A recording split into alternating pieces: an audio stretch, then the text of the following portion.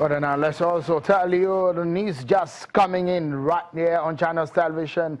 I'd like to tell you that President Muhammadu Buhari is back in Nigeria. The president's presidential jet departed London, the United Kingdom, according to earlier today. According to information coming from the villa, the president attended the 72nd General Assembly of the United Nations. He left last week for London. The president made a stopover in the United Kingdom for some days and is now back in the country. Now, to our major story. Senator Dino Melaye is back in the news. The embattled senator reacted through his lawyer after a federal high court in Abuja ordered a continuation of the suspended recall process. Don't forget that some of his constituents are asking the senator to come back home. The senator had kept mum since then. Today, he broke his silence. There's been a lot of back and forth on this matter. The electoral body said the senator has been quite evasive, and that is why he's not being served. The senator said he's not evading being served of any purported petition. Today, he held a press conference. Hear him now. I, Senator Dino Melaye, is not evading the service of any purported petition on me by INEC.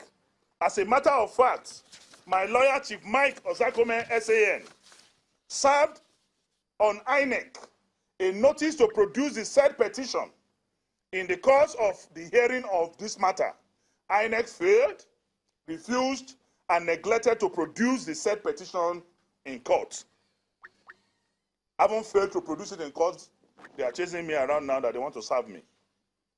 I, Senator Dino Melaye, have also instructed my lawyer to challenge the jurisdiction of the trial court to entertain an ex parte application for service on me.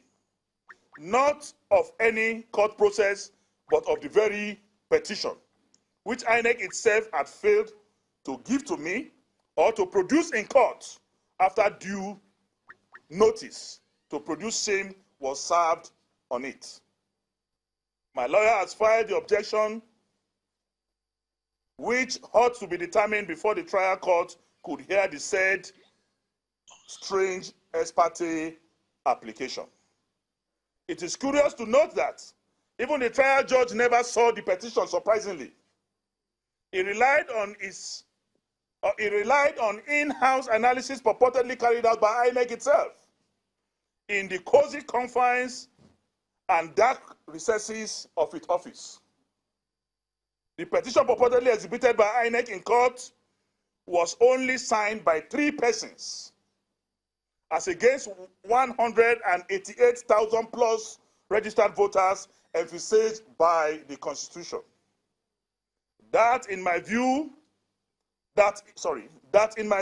of the lapse of time, I shall no longer be in a haste to take any further step in this matter, so as not to be seen to have aided any party, especially the Independent National Electoral Commission, in its continued blatant breach of the provisions of the Constitution, which I have sworn to uphold. Conclusion. I celebrate the obituary of the Made in Taiwan recall exercise, while sympathizing with the induced petitioners, who will obviously face charges of forgery and criminal charges before the court of law very, very, very soon. Senator Dino Melaye there, I'm very certain that a lot of you right now, glued to your television, you're trying to wrap your head around what exactly is all of this and how it's happening so fast. Well, we approached INEC on this matter, and INEC did say they wouldn't want to join issues on this matter as the case is in court. You know what lawyers say? It's prejudice.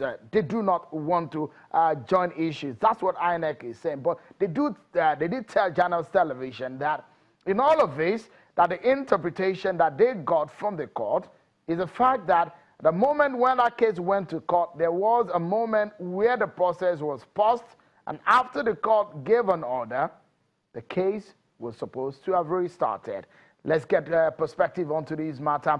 When we get some kind of legal issue, we always turn to some of our legal friends who are regular analysts on the program. Daniel Bwala joins us to give us a sense of what this may mean. It looks so confusing, isn't it, Mr. Bwala? Thank you so much for joining us. What do you make of it? You can hear what Senator Dino Melaye says. Now, he's alleging a collusion with his opposition, INEC and his opposition.